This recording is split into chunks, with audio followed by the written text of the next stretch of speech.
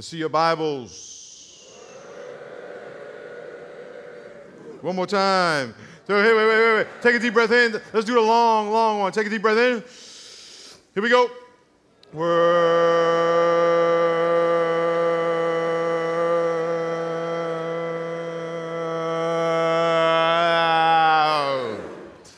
Very good.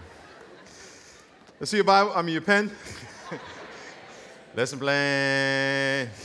Let's turn to Genesis chapter 2. Genesis chapter 2. Genesis chapter 2.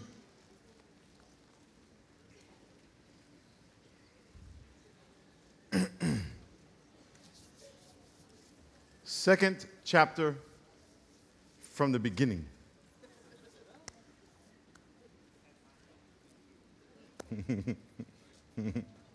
Lord, we pray everyone can find their Bible. Second chapter. We pray you speak to us, and we pray we'd listen, and we would find a relationship with you today, that we would establish a relationship with you today, that you would teach us more about what that means.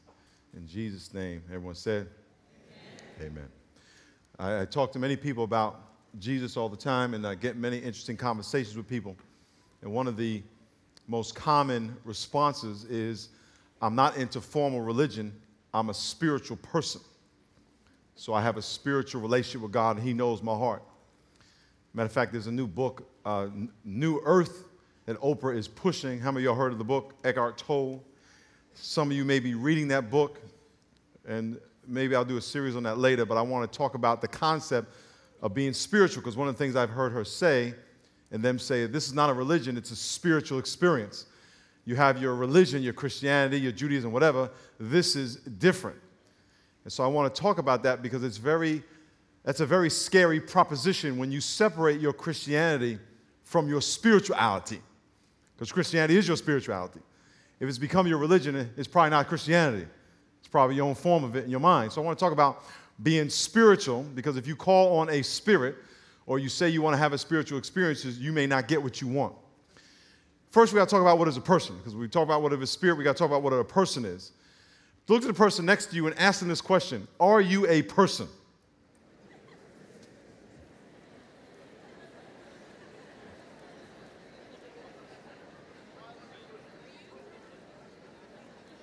I am a person. Now look to the person next to you and say, are you sure?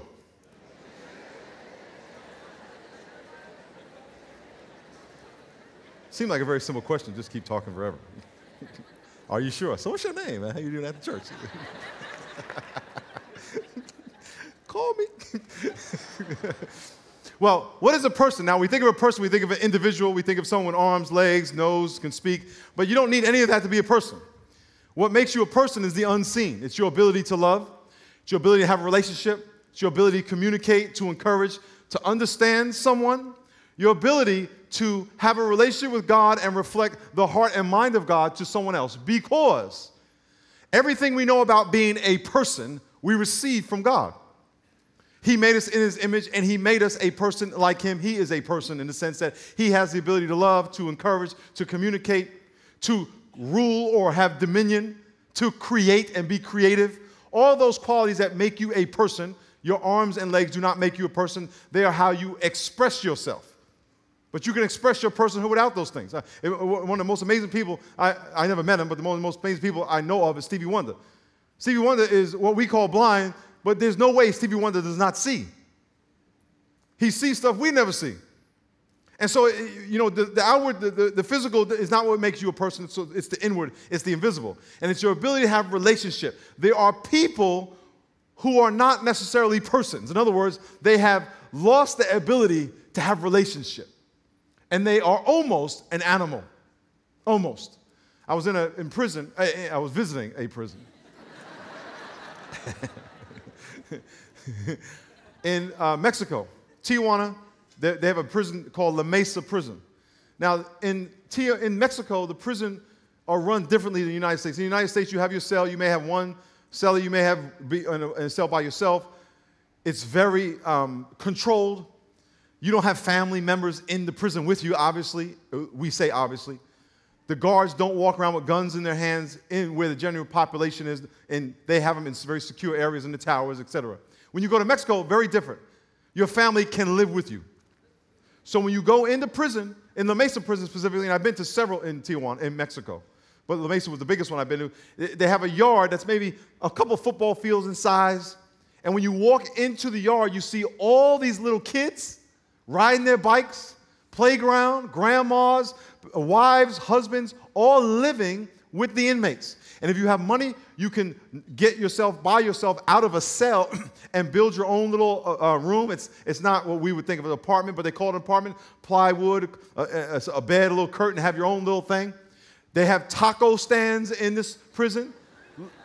No lie. Has anyone been to La Mesa prison? Can validate. You know what I'm talking about. You go in there, there's a whole bunch of taco stands, and they're just set up just like you would see on the street. They got little sodas and chiclets and all the stuff they got. You know what I'm saying? It's just like on the outside. And so you go in there, and they have their business, and they do business, and with that money, they can move up and get an apartment in the prison, and your wife, your parents, your little kids can come live in there with you and do your time literally with you. Very opposite of the United States. So I go in there, and I'm walking around, and we went in some apartments to see the nice places. We went in the back to see the real nasty concrete floor, metal bars, open sewer. Nasty. And there was a guy, never forget it, he was in a cage. The reason I say he was in a cage, they were metal bars, but he was outside on the second floor. He was up, raised up. And it would just happen to be in this, between buildings or whatever, and he was outside, and so when he looked outside of his bars, it was outside. He wasn't in the building. And he was in this cage running back and forth, screaming at people. Ah, ah. And I stood there, and I'm like, okay, I got to witness to that guy. Right? I mean, we're going to do our thing, but we got to get to that guy. And I just stood there, and I said, I can't communicate with him. He was like an animal. And he couldn't communicate. He couldn't have a relationship. He was out of control. Was he a person? He was a human. But his ability to relate, his ability to have a relationship and express and receive love and express and receive information was limited. And so his image of God and his ability to have relationship, his personhood was diminished. It was being destroyed. It had been destroyed by whatever he was into. Maybe he was demon-possessed. Maybe it was drugs. I don't know. So when you say, am I a person is a living thing that can communicate to someone according to the image of God. A dog can't reflect the God's image like you and I can. Okay? So that's a person. When you think of a spirit, I want you to think of a person that is most of the time invisible. A spirit is a person most of the time all the time is eternal, as you and I are eternal.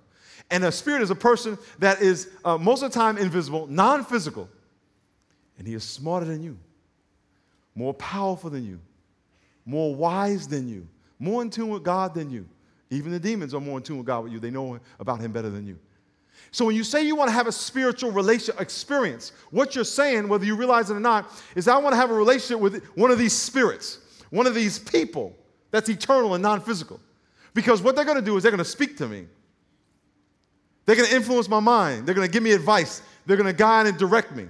They're going to show me things from their perspective. That's a spiritual experience. Now, in the Bible, when the Bible talks about sorcery, you get the Greek word pharmakia, where we get the word pharmaceutical, drugs. When you see sorcery, understand they're talking about, through drug use, calling on demons. When you get high, coke, meth, marijuana, as the more serious the drugs, the more you open yourself up, especially if you get hallucinant drugs, LSD, heroin, you are saying, demons, come on. That's what you're saying. You may not realize it. You open your soul up to demons, come on. And because you know what you want? You want another experience. You want to take your life somewhere else. Why? Because you are not satisfied. You have been separated from your Creator. And there's an emptiness in your heart. You're trying to get somewhere else. We're going to talk a minute that one of these bad spirits told you can get it that way. He's lying to you. We're going to see that in a minute. So when you say spiritual, everyone say spiritual. I want you to understand, I want you to think about you're having a relationship with one of these invisible, eternal, non-physical people, persons, power, but he has more power than you, these people. They have more influence than you. They have more wisdom. They can travel where you can't travel, but they are a person in the sense that they can communicate to you. And when you think you're just going to go, oh, I feel it, that's not what they're doing. They are manipulating you, stroking you, very strategically stroking you to bring you somewhere. So whenever you hear someone say, listen, if you could have your Bible, but you can be spiritual over here, be careful. Because what they're doing is introducing you to a person. And you better know who that person is, because he has a name. And there's many of them. Now, there's a good one, the Holy Spirit. There's a whole bunch of bad ones. And we're going to see in a minute why they contradict and why you need to distinguish the two. Some are evil, unclean, wicked, and then there's one good one, the Holy Spirit. We'll tell you how you can distinguish the difference between the one and the two. Now, number one in your notes, we all crave spiritual fulfillment or spiritual life because we are made in the image of God. The reason we crave it is because we are made in the image of God and we have been separated from our Creator. And we are craving to get back to our Creator. We are craving to be fulfilled in the way we were created to be fulfilled. In other words, if you plant a certain plant in your garden or in your house, and you go to Home Depot because you think you can do it, and you say, I got a rose plant. Tell me what I should feed it. And they're going to tell you, you need to feed it this because that rose plant is craving that. Well, I have a azalea. Is that a plant? Azalea? Okay, I got an azalea. Is it a flower? Huh? Okay, it's a rose. Azalea is a rose? Okay, azalea, you know what this is. Whatever we think it is, it doesn't matter. It's just alive. And you go, I got an azalea, and it's not looking good. They go, oh, you need to give the azalea this. I got a palm tree. You got to give it this. Why? Because they all crave something different. Your soul craves something very specific. Why? Because your Creator gave it that craving. So you don't want to give your soul something it's not craving because it'll kill it. So look what it says in chapter 2, verse 7. God created the heavens and the earth. He created the fish, the birds, the bees, the animals, the land, the light, the darkness. And in verse 7 it says, chapter 2, verse 7, then the Lord, everyone say, Lord. Then the Lord formed man from the dust of the ground. Fellas, if anyone ever calls you a dirtbag, say, I got it. Can I get an amen from the fellas? Ain't no big thing. Ain't no big thing. I'm a dirtbag. Ladies say, hey. That's right. So yeah, okay. We're dirtbags. You know, whenever I speak at the all guys event, one of the first things you always want to tell guys is that they're big, ugly lugs. You guys are a bunch of ugly lugs. They go, ah! Don't say that at a women's event. They'll jack you up. All the ladies are beautiful. That's right. That's me. That's me. Show enough. The Lord God formed man of the dust of the ground. Say dust of the ground. And He breathed into his nostrils a person. He made a human, but then He breathed into him a person. Life. He didn't breathe into him an animal. He breathed into him a person. Someone that God can have a relationship with, and someone that can have a relationship with other persons, specific.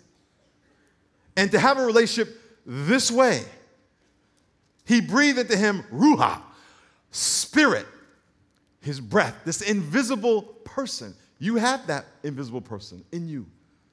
Your body is the package. If you cut off my arm, I'm still the same person. I may be mad, but I'm still the same person. But that person has not changed. And by the way, if I die, that person will go somewhere and live forever. You too have an eternal, invisible person in you. When you say you want to experience, you are saying, I want my invisible person to have an experience with some other invisible person that's bigger than me. That's the spirit you're looking for. That's bigger than me. You want to have this experience. I want to feel something. Don't go for a feeling. You want to walk by faith, not by sight. Turn to 1 Corinthians chapter 2. 1 Corinthians, if you're in the Old Testament, go all the way to the New Testament, the 7th book in the New Testament. 1 Corinthians chapter 2. We're going to tell you about the person that God breathed into Adam and Eve, that He will breathe into you, the Holy Spirit. Everyone say Holy Spirit. Say Espíritu Santo. Yes, Espíritu Santo. That's right. That's right. Holy Spirit. Say,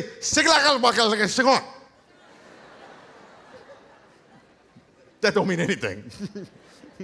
Sounded good, though. Watch this. chapter 1, chapter 2, verse 9.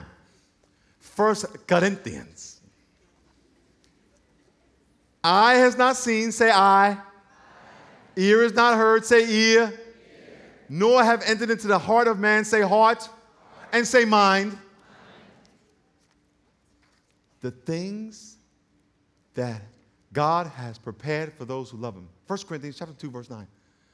That your eyes have never seen, your ears have never heard, your mind has never conceived the things that God has for you. And the three, I want you to say your own first name. 1, 2, 3. One more time. 1, 2, 3.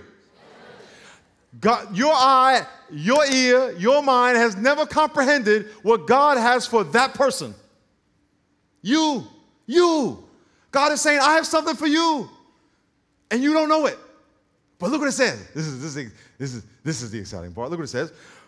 But God has revealed them to us through his Spirit. Woo-hoo. Check it out. Now, if you've ever asked Christ to be your Savior, your Spirit's in you. But I always, for this story, even though the Spirit's everywhere, I put him here so I can look at him. And I go, Spirit, are you telling me that you know some things about me? You know things that God has for me. I don't want your blessing, and you shouldn't want mine. You should want yours. Because God got a good one for you. And by the way, he can hook me up and hook you up at the same time. There's a whole lot to go around. Say amen. There's a whole lot to go around, so we don't need to be jealous about each other. We can just get our own. Just get your own. Say, I want mine. Very good. So look what it says. Here's how you're going to get it. Verse 10, that God has revealed them to us through his Spirit, for the Spirit searches all things. Yes, the deep things of God. You want to know the deep things of God? You can read a book. Let God tell you.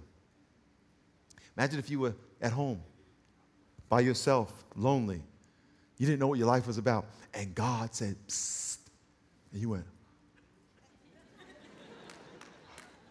Have you ever felt like someone was talking to you?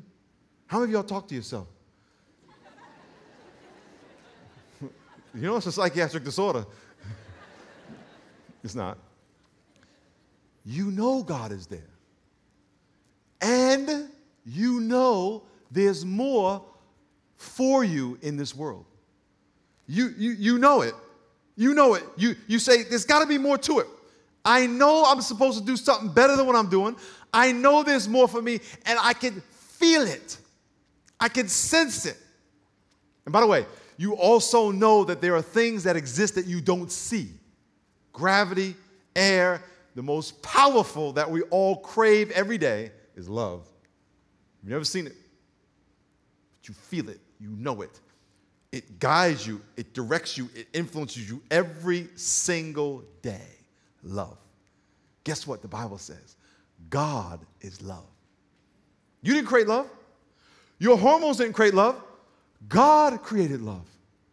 And so when you have this love experience with people, he's just showing you what he wants to have with you. Simple. It's like we think, oh, this is my love, and this is... God said, no. I created love so you can have a loving relationship with me and with people. That's part of being a person.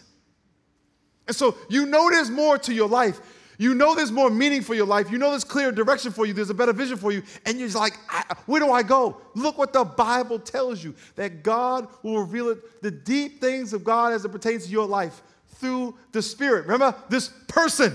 And by the way, what do you do with people? You talk to people. You listen to people. You communicate with people. You encourage people. You console in people. You lean on people. That's what he does.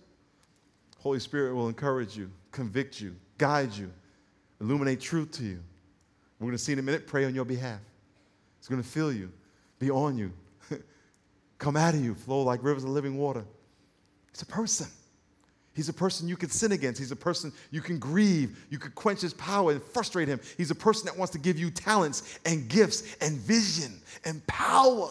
He's a person that is your friend, and you're wanting to go, the Bible says, whoring after another God. And you may never call it a God. It's just something else that you lean on for your life's purpose. That's what the devil wants you to think. It's not religion. It's something else. Oh, it's religion. Because it's your soul searching for this other person that's spiritual. It's God. It's a spiritual thing. It's a religion. Either way you look at it, You can't get around it. Why? Because he breathed into you an eternal person. He breathed into you a spiritual being that has to have a spiritual relationship. You can't get around it. And so here is the Spirit. Look what it says in verse 11. For what man knows the things of a man except the spirit of the man which is in him? Even so, no one knows the things of God except the Spirit of God. How many of you, and let's be honest, and I'll be the first to raise my hand, you got secrets that nobody knows. You have stuff going on in your heart and your mind. Nobody knows. Raise your hand. Raise your hand. Go ahead. Go ahead. Go ahead. You know what? God knows.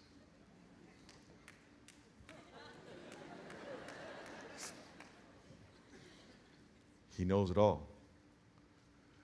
At the same time, God has thoughts. God has passion. He has ideas. He has a desire for you. For you, for you, for you. You as an individual. He's like, man, I wish I could bless them. I wish I could love them. I wish they would let me talk to them. I wish I could show them all that I plan. And we're walking around like this. And he's like, and the Holy Spirit's going, psst. And you're like, what? Psst. You're like, God. Verse 12. We have received not the spirit of the world. That's a different spirit. That's this guy. Bad. Spirit of the world. We have experienced not the spirit of the world, but the Spirit of God, who is from God, that we may know the things that have been freely given to us. Do you know that God wants to make you fulfilled for free? Everyone say free. Free. He wants to show you your purpose for free. You don't need to be in a rat race. He wants to bless you for free. What does that mean? Is that when you ask him to forgive you of your sin, he freely forgives you and establishes a relationship with you with your soul? That your soul, which is the seat of your emotions, your soul, which is the seat of your personality and your character, your soul, this eternal part of you that has relationship with the Holy Spirit. And this Holy Spirit lives in you and speaks to your soul, and your soul chooses to say, I'm going to obey you or I'm not. God wants to have relationship with you for free. And he wants to show you all the things God has for you for free. And we hold them up every day. Well, do this and I'll accept you. Do this and I'll obey. What? He wants to freely show us. Every day, your life, you talking about being a supernatural life? You talking about your life being unexplainable? You walk with God and you trust that person, the third person of the Holy Spirit, the third person of the Trinity, the Holy Spirit. You trust him. You listen to him. Why? Because he's trustworthy. He's good to you. Do you know the only reason that all of you are not dead by depression through knowing your own sin? You ever offend somebody and you feel so bad you just feel like you are just horrible? Anybody? Very good. We all feel that. Can I get an amen? I mean, you just feel like, how did I do that? I am a horrible person. Do you know why you don't feel that every single day? You ever wonder that? You're probably thinking, because I don't do that stuff bad every day. Yes, you do. Imagine if everyone you thought something against knew what you thought. Let me say it this way. Imagine if all your thoughts came out as words. You would have to walk around going, Jesus, Jesus, Jesus, Jesus, Jesus, Jesus, Jesus, Jesus, Jesus, Jesus, Jesus, Jesus, Jesus, Jesus. That's the only way you can get around it. Can I get an amen? Amen. You would meet people and go, because you know you'll be busted. Well, don't you know that God knows all those words? And it breaks his heart? And you know the only reason it doesn't break your heart? Because he shields you graciously from how much you hurt him. And if you knew, it will crush you. That's because he's a good friend. You can't handle it. But he also shields you from knowing all that God would do for you, because you couldn't handle that either. Your head would explode with excitement. You wouldn't believe it. You wouldn't believe it. You mean me? If 24 years and 4 weeks ago, I got saved 24 years ago, April 12th. 24 years and 2 weeks. So 24 years, 2 weeks, and 2 days ago, God would have said, you're going to be a pastor. Yay! Go ahead, girlfriend. 3 snaps in a circle. I would have went, bam, my head would have exploded. And what God has for you is like, turn to Romans chapter 8. The book right before where you're at. The book right before where you're at. Romans chapter 8. Everyone say Romans. Say person. Here's what the Spirit does. How many of you have ever had to pray? Just one book before you where you're at. How many of you have ever had to pray and you prayed like this? And you have all this stuff you want to pray and all the stuff you want God to do, and you don't know how to say it. You're like,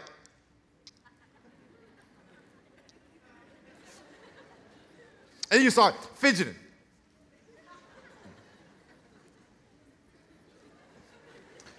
Look what the Spirit does. Likewise, the Spirit helps us in our weakness. For we do not know what we should pray for as we ought to, but the Spirit Himself, say Spirit Himself, makes intercession for us with groanings which cannot be uttered. Remember that person I was telling you about? We're talking about the Holy Spirit. We're talking about the good Spirit. You know what He does? Because He knows the deep things of God as pertain to you, and He knows your heart as well. Prays for you. Doesn't mean you can't pray. Doesn't mean you shouldn't pray. He's that kind of brother. That He prays on your behalf. You're praying for a new Corvette. And the Holy Spirit knows that if you got a new Corvette, you would never, ever go to church again. You would never read your Bible, that you would forsake God because you already gave your life to God, but you would forsake God. So what the Holy Spirit says is Father, I think he really needs a bike. But for real, you sometimes pray for stuff that God is saying, based on my plan for you, my design for you, what really would make you happy? Because I'm your friend, pray for this. And if every day you got on your knees and you said, Holy Spirit, guide my prayer, guide my words. Don't let me waste time desiring stuff that's not good for me. Show me God's plan for my life. Should I work here? Should I take this major? Should I hang out with these people? Tell me. And the Holy Spirit will say, here's what you need to do. And guess what? He'll never lie to you. Why? Because he's a good friend. He's God, and he knows you. He knows the deep things of God that pertain to you. When you say you want a spiritual experience, this is the guy you need to mess with. This is the guy you need to hang with. This is the guy you need to talk to and listen to. Because on the other side, who? Look at number 2 in your notes. Spiritual death and God alienation occur when we sin. Genesis chapter 2. Genesis chapter 3. Genesis chapter 2. Back in the beginning of the Bible. Genesis chapter 2. Second chapter of the Bible. Verse 15.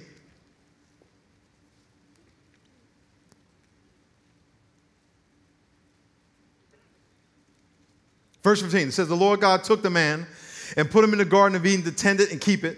And the Lord God commanded the man, saying, you may surely eat of every tree of the garden, but of the tree of the knowledge of good and evil you shall not eat. For in that day you shall surely do what?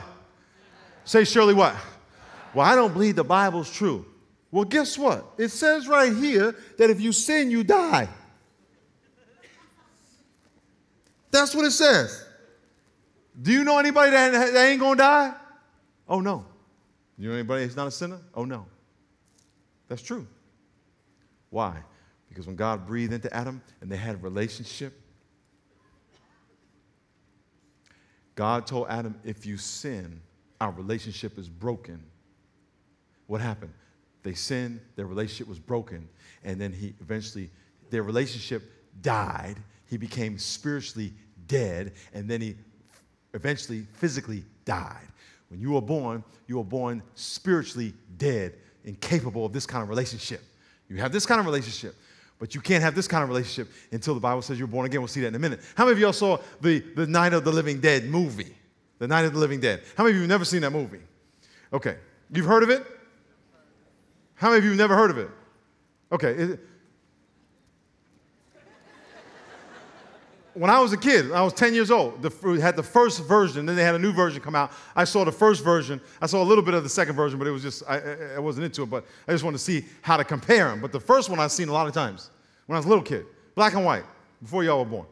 And in the Night of the Living Dead, something happened. I can't remember how these people became like this, but once you died, you came back to life, but you were like a zombie. You walked around like this. If you got shot in the head, you still have a hole in your head, and you would bling, and then you go with a hole in your head. with an axe in your head. You can just hit them in the head with a bat. Bam, and they would just go bam. You can run them over with a car. Nothing can stop them. And so what happened is once they got to you, they would just start biting on you and trying to kill you. And then when you died, however you died, then you would walk around. And you look for other people who aren't like you, and you try to kill them so they can be like you. Are you following me? Good. My brother and I would watch these movies, then we would act them out. We just go bite each other's head. And we walk around the house, and you're like, or chase each other. With this hat, you couldn't go any faster than this. So like, And so, because we couldn't catch each other that way, we would fake it and kind of just walk around. And right when I get next to him, I go,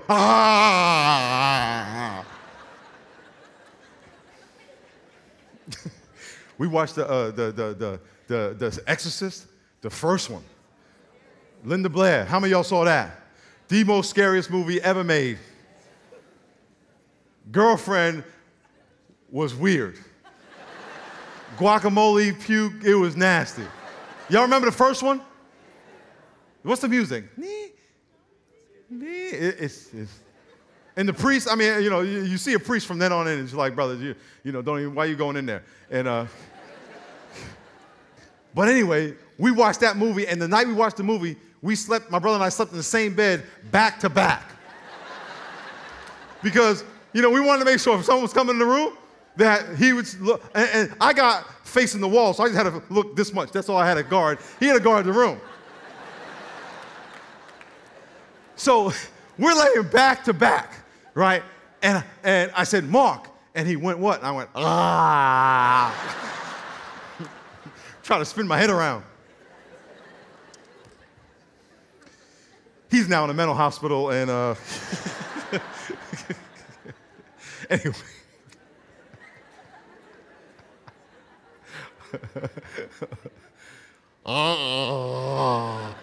There are so many people who are walking around. They're intelligent, they got jobs, they got makeup, they got hair. But they're dead. They're spiritually dead. They're literally like Night of the Living Dead. They don't hear God. They don't see God. They don't communicate to God. It's all them. It's all this. Horizontal relationship with people. There's nothing here. No life. No spiritual life. And they're craving what God made them for, but they're trying to get it this way. It never works. So when someone tells you, we're going to have this spiritual experience, you have to understand, they're not talking, unless they say Holy Spirit, Jesus, they're talking about this spirit. This spirit, the Bible calls the spirit of wickedness, unclean spirit, the spirit of the world. Bad news. This spirit will lie to you. Look at your notes. Number 3, Satan deceives us to fulfill our spiritual longings in something other than God.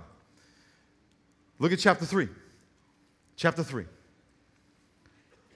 Genesis. The serpent was more cunning than any beast of the field which the Lord God had made. And he said to the woman, did God actually say to you, you shall not eat of the tree of the garden? And the woman said to the serpent, we may eat of the fruit of the trees of the garden, but God has said, you shall not eat of the fruit that's in the middle of the garden and touch it lest you die. Basically, she said, we can eat anything except that tree right there or we're going to die. And look what the devil said. And here is the devil's strategy. The serpent said, you will not die. For God knows in the day you eat, your eyes will be open and you'll be like God, knowing good and evil. That verse, those 2 verses, is the foundation of every other belief system that has anything to do with spiritual things that's outside the Bible. That right there. Here's what I mean. Your creator, God, Jehovah God, your creator who formed you and breathed into you a person, in order so he can have a relationship with you and fulfill all the cravings he gave you in the first place. All the spiritual cravings he gave you in the first place. And here's what he said. He said, if you want to protect our relationship, if you want to protect your person, if you want to fulfill your person, if you want to secure eternity in heaven for your person, you do this. You have a relationship with me. If you don't want to fulfill that, you disobey me and we can separate ways. But the devil comes and says, God is lying to you. And he will tell you that any way he can get you to believe it. And what he's going to tell you is that, 1, you don't need God. You can do this all by yourself.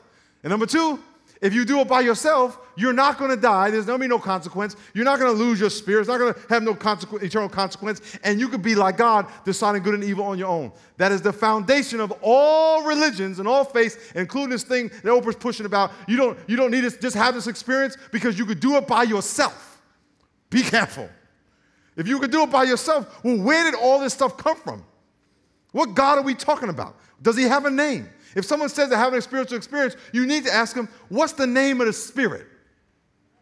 Because we got the Holy Spirit, the Trinity. So tell me the name of your spirit. Tell me where you get the information about the Spirit. Where'd you get this? How do you know about the Spirit? How do you know how he's going to treat you? Oh, just open your mind up. Just think and be careful. That's what the devil wants you to think. Because here's what the devil's going to say. Do it by yourself. And when you have a consequence, 1 in every 4 girls in high school has a sexually transmitted disease. You know why? Because they believe the lie.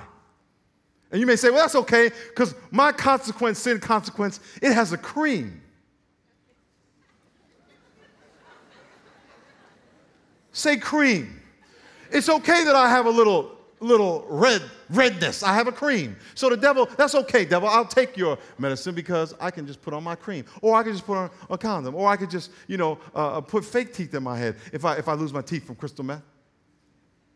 What the devil's going to tell you is that you got all these consequences, that there's going to be no consequence. And when the consequence happens, you know what you say? I can just cover it up. It's no big deal. So I got my heart broke. So I got addicted. So I was hung up. So I lost my job. It's okay. It doesn't matter. That's what he wants you to say. Why? Because the evil spirit, remember the bad person? He's going to lie to you and tell you that. You have no consequence. And you know what else he's going to tell you? You don't need some preacher telling you what to do. Do it yourself. That's exactly what he said. You don't need anybody telling you what to do. You don't need the Bible. You don't need God. Do it yourself. Just make sure you know who you're listening to. You make sure you know his name. You make sure you know his character. You make sure you know his track record. He told you you're not going to die. Are you going to die? Yes. He lied to you. End of story. He's the father of lies. He told them they're not going to die. Did they die? Yes. He told you if you got high, you would never have a consequence. Did you have a consequence? Yes. He told you if you lied, you get away with it. Did you get away with it? No. He told you cheated, you wouldn't have a consequence. Did you have a consequence? Yes. He lies to you every single day. And even when you got away with it in the eyes of someone else, you didn't get away with it in your heart and with God. He lies to you. And yet you keep going, I think I'm going to try again. Well, here's what's going to happen. One day you're going to die. That's a fact. And you're going to die because God is faithful. And you're going to stand before this person, the one who's been loving you and trying to encourage you. And what are you going to tell him? You can't say you didn't know because I'm yelling loud enough for you to know. You can't say you didn't know. And you can't say he didn't treat you good. You can't say he wasn't faithful to you. And so this person, the Holy Spirit, this invisible, eternal, all-powerful, all-knowing, loving God, and by the way, God is love, this all-powerful, knowing person of the Holy Spirit, of the Godhead, is trying to love you and to encourage you and to have a relationship with you. Why? So he can fulfill that craving that he gave you in the first place. That's a spiritual experience. If you go and have a relationship with this person, I'm telling you in advance, it will kill you slowly but surely. And you know what? You'll have fun in the beginning. And it may feel good in the beginning, but that's how he works. He just lures you in. And before you know it, your life is ruined. You die and you go to hell. There are some really, really nice, successful people who are going to go to hell because being nice and successful are not the prerequisites of satisfying this person. See, the Bible says that you're a sinner. You were born a sinner, night of the living dead. Your relationship with Him is broken by nature. And unless you establish that relationship, you're not a child of God. You're a child of your parents. The Bible says you were born a child of wrath. And until you establish this relationship, you're not a child of God. Don't think you're a child of God because you were born in the U.S. of A. You got an American flag out in your house and you haven't been arrested. That's not a prerequisite. Matter of fact, number 4 in your notes, spiritual life comes from the Spirit of God.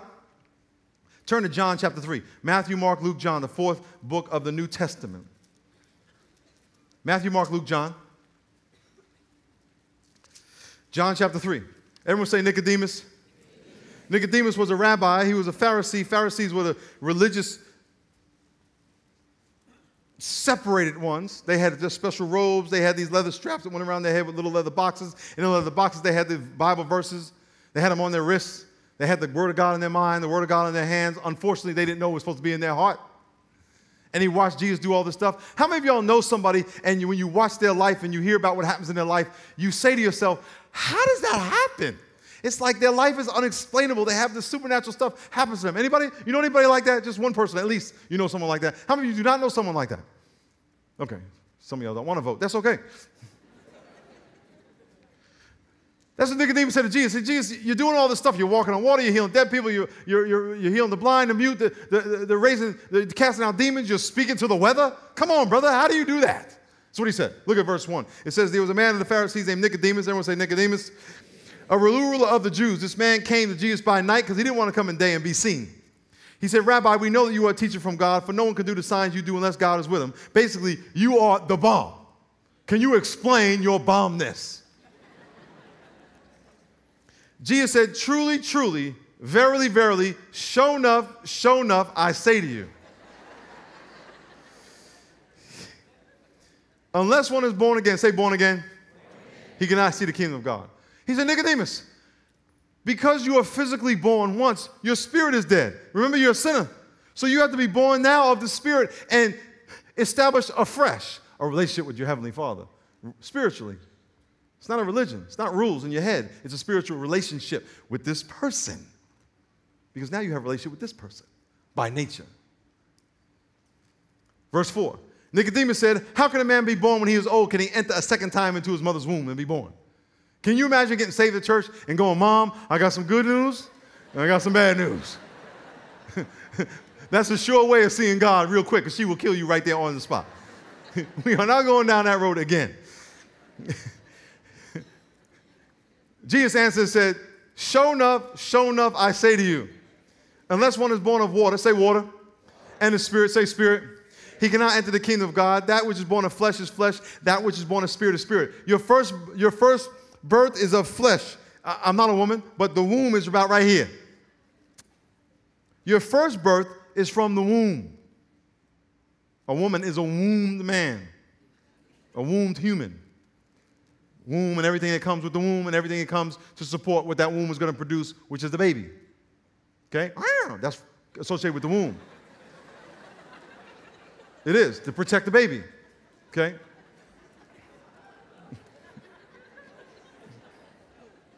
Ladies, you know what I'm talking about, right? You know what I'm talking about. See, fella, yeah. You ladies know what I'm talking about. But that's the first birth. The problem is that the woman and the man are sinners, and they're going to die, so they're going to produce a person that's going to die. Jesus says, if you're born again of the Spirit of God, and you have spiritual life, not physical only, spiritual, then you'll live forever. Look what it says. That, verse 6, that which is born of flesh is flesh, that which is born of spirit is spirit. Do not marvel that I say to you, you must be born again. The wind blows where it wishes. You hear its sound. You don't know where it comes from or where it goes. So is everyone who's born of the Spirit. Why? Because when you ask Christ to be your Savior, and the Holy Spirit comes to live in you and establishes a relationship in your heart, the Holy Spirit speaks to you,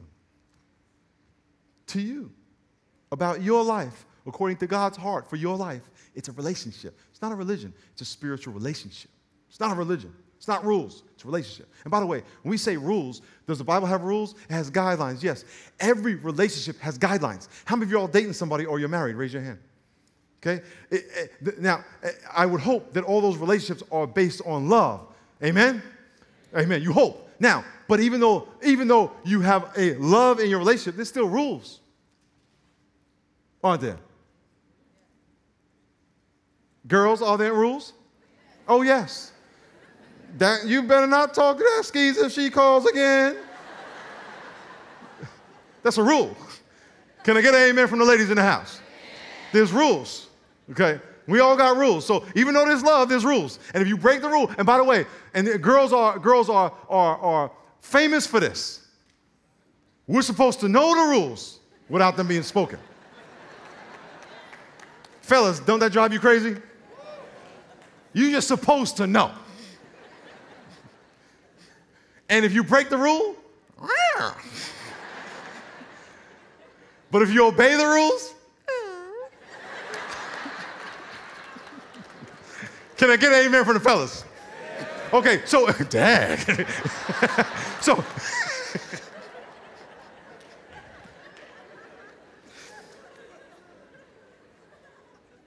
and by the way, if you break the rule, you send a message that you don't honor the love. It's not about the rule. It's about what breaking the rule means about the love. Same thing with God. God doesn't want you following rules. He wants you to follow. He wants you to love him. He wants you to love him.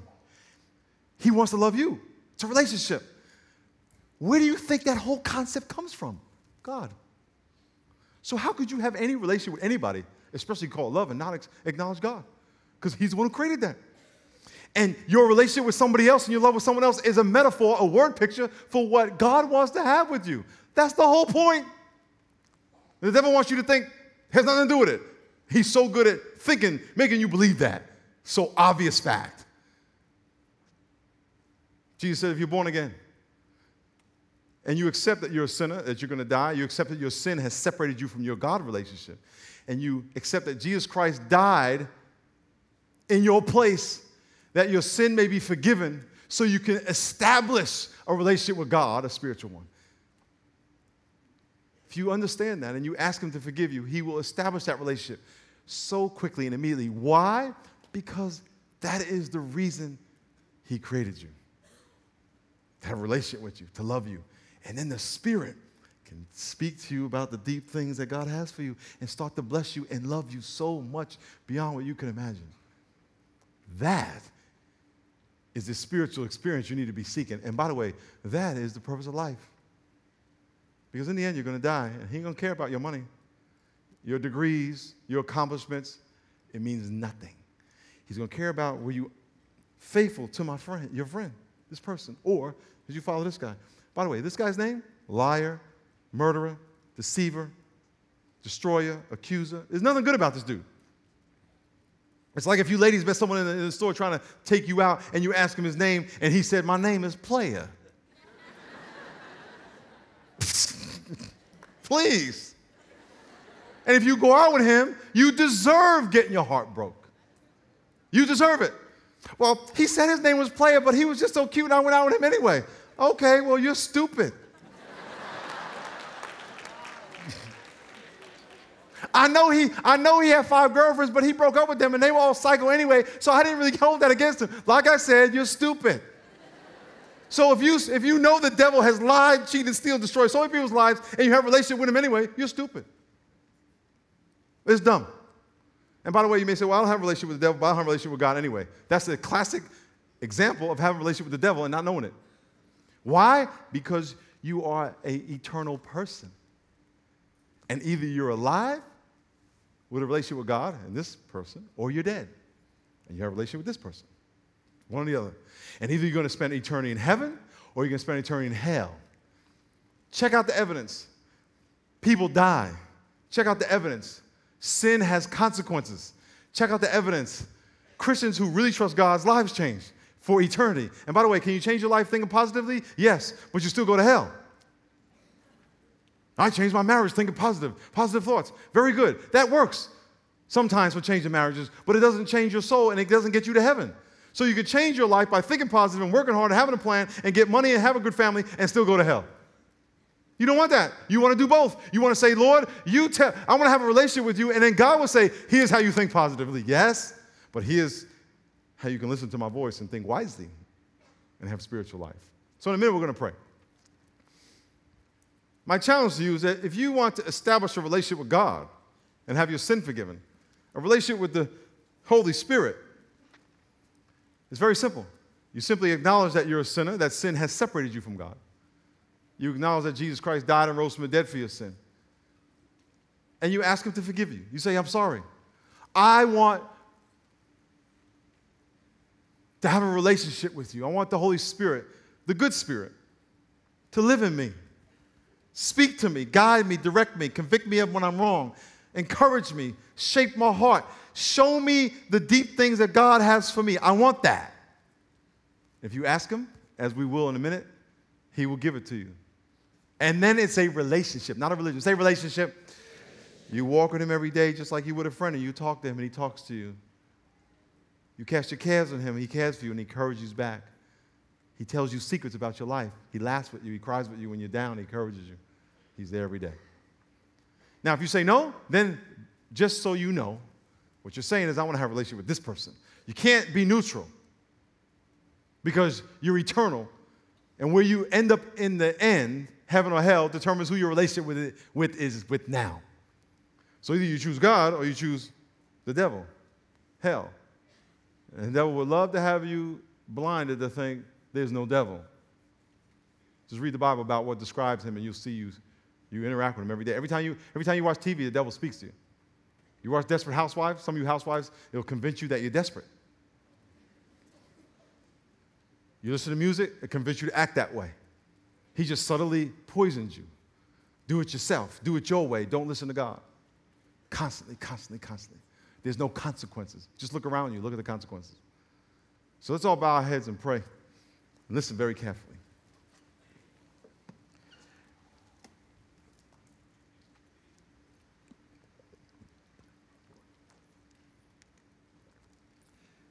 Dear Lord, we thank you so much for loving us.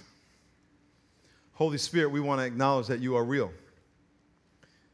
We want to acknowledge that you understand us, that you could speak to us, that we could speak to you, that you can love us, we can love you, that you comfort us, you encourage us, you guide us, you empower us, you equip us. We want to acknowledge that you are a person. You're not a thing. You're not a light. You are a person that lives inside of us and speaks to us and changes our heart, our desires, our thoughts. And so we want to acknowledge today that Jesus died for our sin and rose from the dead, and that if we confess that he did that for us and we surrender our life to him, the Holy Spirit will live inside of our heart, will forgive us of our sin, grant us eternal life, establish a relationship with us. If you would like to establish that relationship or renew that relationship, pray this prayer with me in the privacy of your heart. Pray, dear God, I know I'm a sinner, and I believe my sin is wrong, and I believe I'm going to die, and I believe I am eternal. I'm going to live forever somewhere in heaven or hell. I don't want to go to hell, and I don't want to live in hell now. I believe Jesus died and rose from the dead for my sin. Jesus, please forgive me. I want to be born all over again, born of the Spirit of God. Holy Spirit, please come live inside of my heart. Establish a relationship with me. Speak to me. Cleanse me of my sin. Seal me. Seal my salvation. Holy Spirit, I surrender my life to you. Thank you for being patient. Thank you, God, for forgiving me. Thank you, God, for accepting me. As all of our eyes are closed and our heads are bowed, if you prayed that prayer to ask Jesus to forgive you of your sin, in a minute I'm going to ask you to stand up. But if you prayed what you told God is, God, I just established a relationship with you. And I know it is eternal. I know it's forever. I know it's spiritual. And I thank you for forgiving me. And I'm surrendering my life to you. So when I ask you to stand, you shouldn't have to worry about what anybody in here is thinking. This is between you and God, because when you die, you will stand before God alone. Married or single, doesn't matter. You will stand before God alone and give account for your life alone. You will give account for this moment alone. So eyes closed, heads bowed. If you're saying, yes, Lord, please forgive me of my sin. Holy Spirit, come live inside of me. I want to ask you right now to stand to your feet. Eyes closed, heads bowed, just stand to your feet. If you pray that, God bless you, God bless you, God bless you, God bless you. Stay standing good. God bless you, God bless you, God bless you, God bless you, God bless you, God bless you. Very good, God bless you, God bless you. Very good, God bless you, God bless you. Very good, God bless you, God bless you. God is whispering to you, and he's saying, What are you waiting for? He's saying, what are you going to do without me? Where are you going to go? Who are you going to trust in? Anybody else? Many of you are standing. Don't walk out of here being in doubt. God bless you. God bless you. God bless you. God bless you. God bless you. We see you all over the room. God bless you. God bless you. Very good. God bless you. There are many, many of you. You're not alone. Anybody else? God bless you. Jesus. Anybody else? You know, the Holy Spirit whispers to you and he tells you great and mighty things you don't know. Sounds like your conscience, but it's always biblical. It's God. It's not you. And he's telling you right now, some of you, come on, straighten your legs and your body will rise. Your heart is pounding right now because your heart is saying, why are you waiting? This is what I need, please. Anybody else? Stand to your feet. God bless you. God bless you. Good. God bless you. Good. Now we're going to ask all y'all who are standing to do one more thing. In a minute, we're going to ask you to come down to the altar. If you're in the balcony, all you have to do is turn around and walk up, and the ushers will tell you what to do. So as we welcome these people into the family of God, we're going to ask you to step out of your seat and come on down to the altar. Let's get them a hand there. Hey! Say, Jesus!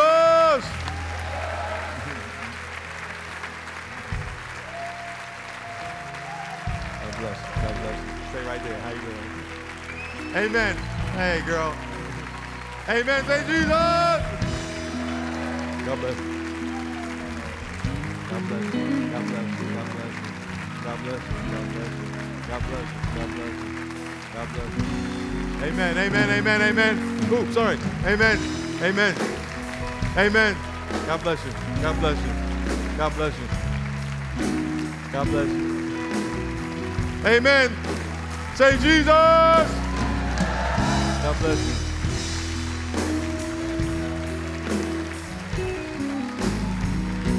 God bless you. God bless you. Amen. Come on, let's keep cheering for him. Let's keep cheering for him. God bless you. God bless you. God bless you. God bless you. God bless you. Amen. Amen. God bless you. God bless you. God bless you. Say Jesus.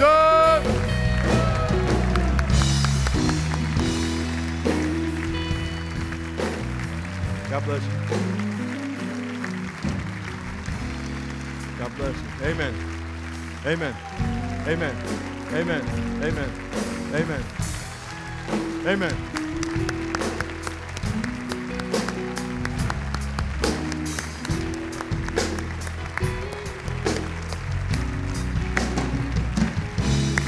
Amen. Amen.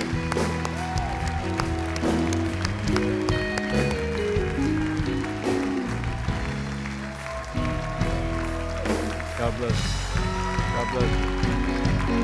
God bless you. God bless you. God bless you.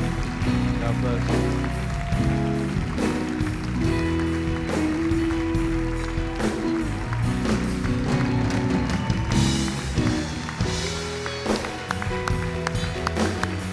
Yeah. Yeah. Oh. Yeah. Say Jesus.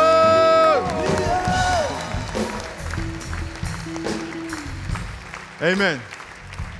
I want you to imagine if there was somebody you knew that knew everything about every single one of you, even all your junk and all your secrets, and he loved you anyway.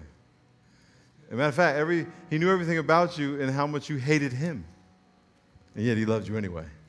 That's God. Everything you ever done. And everything you ever done to try to get satisfied another way broke his heart because it violated the love, and yet he loves you anyway. And he didn't kill you when you walked down there. He didn't say, now I got you, because you didn't have to do this for him to get you. He could have got you a long time ago. The only reason he didn't get you because he's been waiting so he can love you.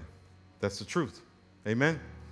And yet we always try to go somewhere else. The Bible says we go whoring after another God. We have a relationship with God. The church is the bride. He's the groom. We're married to him.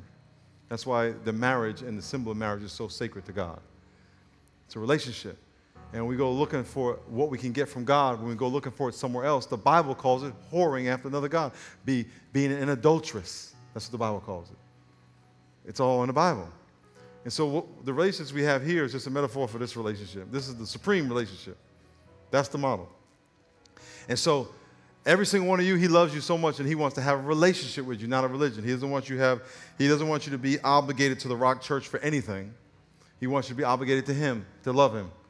And if he tells you to come to church here, you do it because he told you. If he tells you to go somewhere else, you go there and you be happy. If he tells you to read the Bible, which he will, you read the Bible. If he tells you to get rid of your friends, you get rid of your friends. Trust him because he knows your friends better than you. And you know your friends are no good. Amen? Some of them anyway, right? And so the quicker you do what he says, the quicker you be blessed. Why? Because he knows the deep things of God as it pertain to you. He knows those things. And so you just have to trust him. It is a walk of faith. And by the way, the longer you walk with God, the more faith you're going to need. I have to use faith every day. I have to use more faith today than I ever had in my life. So that's the foundation of your relationship with him. Why? Because he's always going to tell you and ask you to do things into more unknownness. He's going to say, I want you to do this. You're not going to know all the facts. He says, I'm not going to tell you because I want you to trust me. It's all about trust. Because if you trust me, then I can do more than you can ask or imagine. But if you have to know all the information, we can't work that way. He doesn't want to have that relationship with you. It's a relationship of trust. And so just know that. And the number one thing you can do, the only thing you have to do, and this is the definition of loving God, and it is the only thing you have to do for the rest of your life, is to love him, which means to obey him, do what he says. It is that simple. You do what he says. And the only way you can do what he says is if you read the book, because why? Reading the book is doing what he says. And in here you learn more about what that means. You do what he says. And if you get yourself in trouble, all you have to do is ask, did I do what God says? And the answer will be no. That's it. But if you do what he says, oh, by the way, if you do what he says and people hate you, that's not trouble. That's not trouble. There will be people who will leave you, people who criticize you and persecute you. But the Bible says they're persecuted for his name's sake. But that's not trouble. Trouble means that you violated a law or you did something wrong. But following God, yeah, people are gonna respect you and people are gonna criticize you. That's not what I'm talking about trouble though. That's what they did to Jesus. They killed him. Okay? But you know when he killed him, that wasn't trouble. He was fulfilling his mission. Guess what he is today? He's alive. So this pain on earth is very temporary. Matter of fact, the consequences of pain are very overrated. Pain it has a purpose. It's not going to kill you. And so I want to encourage all of you, talk to the Holy Spirit like your friend. Say to him, Holy Spirit, how are you doing today? Can you speak to me? Can you guide me and direct me? What do you got for me today? Every single day. Why? Because you got the Father, Son, and Holy Spirit. They're all one, and the Holy Spirit is going to speak to you. He's the one that was commissioned to live in your heart and speak to you and to teach you what this says, to guide and direct you. And when you're doing something wrong, you're going to go, I don't feel right. That's the Holy Spirit. You're grieving him. He's going, don't do that. Before you do it. And you know it. You're like, you're doing it, and you know it's wrong, right? See all these sinners out here? They know it's wrong. but we do. We just know it's wrong, and it's like, we do it anyway. And as soon as we do it, God goes, oh. And then we go, oh. He goes, okay, I love you. Let's try it again. And then next time you do it, you're like, and you're like, I'm not going to do it this time. And you're like, you're prying yourself away from because you want to do it. And then after you, When I stopped doing cocaine, I went to a nightclub. I stopped doing cocaine in one day, and I went to the nightclub after I stopped doing cocaine and got saved, and a friend of mine was offering me cocaine. And I didn't get high with him. We were not friends. We weren't buddies. I didn't really like him. And I don't think he liked me. It was just, we weren't friends. But he kept offering me this cocaine. I'm like, why is he offering me cocaine? I'm not his friend. So I walked away. And it felt so good. It was like God was saying, good job. So he followed me. He said, come on, man, let's go get high. I was like, no, I don't do that no more. Walked away. I was like, man, that felt good. I said, you know, it felt so good. I started to follow him, to walk next to him, just so he would ask me, just so I could say no. Now, please do not do that. Do not do that. I did that. And then that night, I walked out the club. How many of y'all remember the Oz? It was in the Oz. I walked out, and I remember walking out and going, I'm done. My point is that when you obey, God's, yes. If you just do that every single day, oh, your life will be unexplainable. You were sitting there going, how'd that happen? How'd that happen? How'd that happen? I say that all the time. How'd that happen? Still, I need that more than ever. So it's by faith, by obeying. We're going to pray for y'all, and then we're going to ask all y'all to walk up this aisle. Can we get right to that guy right there, straight up that aisle, and we're going to take you in the room and talk to you about what you did. If these are your family and friends, they're going to be in that room back there. So let's pray for them right now. Lord, we thank you so much for your faithfulness. We thank you so much for these people. We thank you for being good to us. And Lord, I thank you for your presence. Thank you for loving us and knowing us and speaking to us. And I pray you continue to speak to all of us, that our relationship with you become more and more real, more and more tangible, more and more relevant to our life. It wouldn't be some rules in a book. It'd be a relationship. And I pray these people's lives would never change. They would speak to you tonight when they go to bed.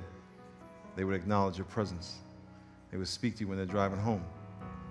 And they would know that you know things about them that they need to know. And they wouldn't try to go find those things anywhere else but you. Thank you for being so good to us. In Jesus' name, amen.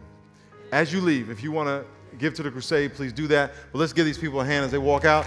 Walk this way. Say, Jesus!